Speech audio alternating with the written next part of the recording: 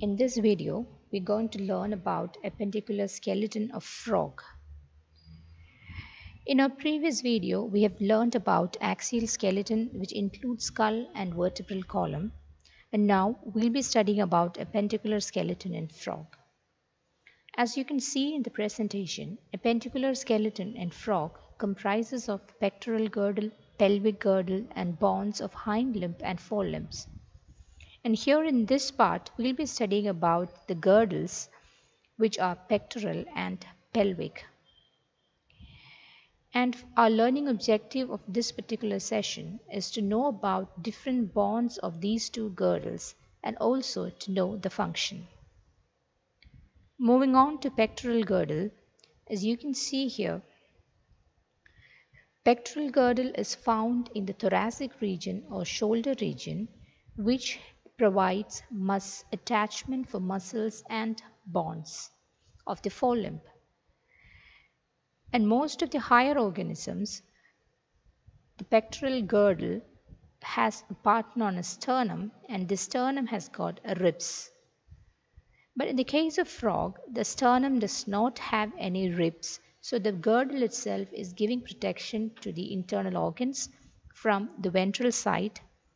And if we look at the structure of this girdle, you can see it is in the form of an inverted arch. So this is an arch-like structure in the inverted form, and this is free dorsally and this is fused to the sternum ventrally.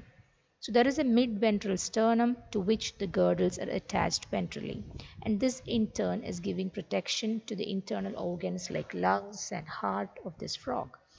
And the sternum does not have any ribs. And coming into the diagram of this pectoral girdle, you can divide the pectoral girdle into a scapular region here and a coracoid region here. In the scapular region, you can see two bones. One is a suprascapula, this part, and second is a scapula. And in the picture, you can see that, and in the picture, I'll point it. You can see that this region is a suprascapula. Up to here, I can say this is suprascapula, and the remaining portion of this much is the scapula. And the suprascapula is, majority of the suprascapula to the anterior region is made up of cartilage, and to the posterior region of the suprascapula is mainly ossified or bony. And coming to the scapular region, it's a bone, it's completely ossified, it's a bone, and it is flat or it is broad to both its end, and it's a little bit constricted towards the center. And the posterior part of the scapula, you can see a cup-like depression. You can see a cup-like depression here, and we call this cavity as a glenoid cavity. And to this cavity, head of the humerus attaches. So in this picture, you can see here, this is a glenoid cavity found in the posterior region of the scapula, and to here your humerus head will be attached. Coming to the inner portion, you can see two other bones. A coracoid bone, which is in the form of a dumbbell shape. A dumbbell, as I said, it has two ends which is broader and it is constricted in the middle, and we call it as a coracoid bone.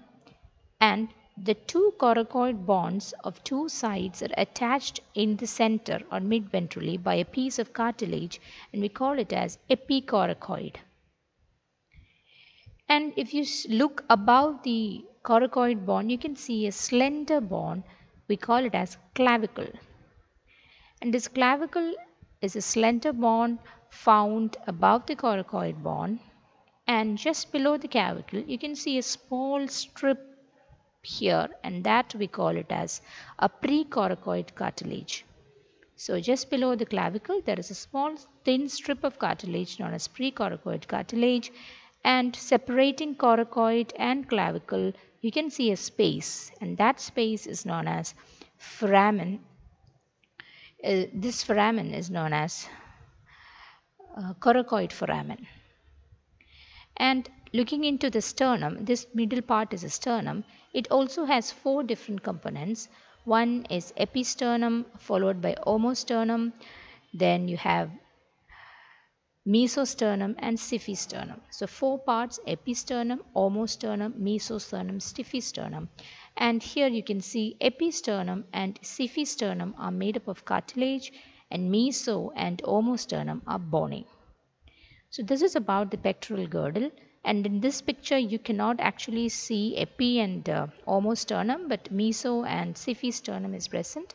And this is a structure with suprascapula, scapula, and this is a clavicle, this is a coracoid region, and this opening is the coracoid foramen, and this cavity is a glenoid cavity to which humerus fits in, and this region is the sternum. And next, moving on to pelvic girdle, which is found in the hip region, you can see that pelvic girdle has direct connection with the vertebral column, and this is actually in the form of a V, the V shape. And pelvic girdle, the two ends of the V attaches to the transverse process of the ninth vertebra. When I said ninth vertebra, we show that it has largely stout transverse process, and those transverse process come and rest or come and attaches to these two ends. It is being given facet for the ninth vertebra. It attaches here, and the 10th vertebra or the urostyle, it gets attached to this articular surface or this area. And in the diagram it is given as articular surface for urostyle.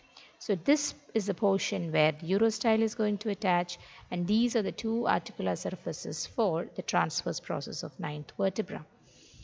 And you can see that this V-shaped pelvic girdle is composed of two similar halves, and each half is known as an os innominatum. And this is a structure of one os innominatum, wherein you can see a disc-like structure and a ridge-like structure. And this disc is made up of three bones, namely ilium, ischium, and pubis. So these three together form a disc. And you can see here the majority of the disc and the crest is formed by ilium. Then another portion of the disc is formed by ischium, and a small portion, a triangular portion, is formed by a cartilaginous bone known as pubis. And these three bones together form a cup-like cavity. So here you can see a cup-like cavity, just like the glenoid cavity. You can see another cavity on the pelvic girdle, and we call this cavity as acetabulum, wherein the head of the thigh bone or femur gets articulated. So this is acetabulum cavity to which femur's head articulates. Once again, I'm telling you, one os innominatum has majority, it is made up of ilium. So you can see this much portion with iliatic crust. So this is a major ilium. Then comes in ischium. So this part is ischium, and a small triangular cartilaginous bone pubis. And these two together fuse again midventrally, and when the ilium fuses, we call it as iliatic symphysis, and when ischium combines, we call it as ischiatic symphysis, that point of union. So this is about pelvic girdle.